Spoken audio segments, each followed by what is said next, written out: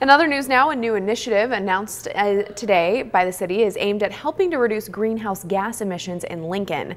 The main goal of the plan is to become a more electric car-friendly city. The first phase of the city's climate action plan will create the infrastructure needed for those electric vehicles.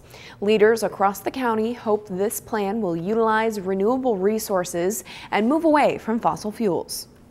There is no time like the present to act to protect what is most precious to us, our children, and our environmental legacy will be left with them. And like our children, zero-emission vehicles are the future. The mayor says the new initiative will also help create jobs in green manufacturing.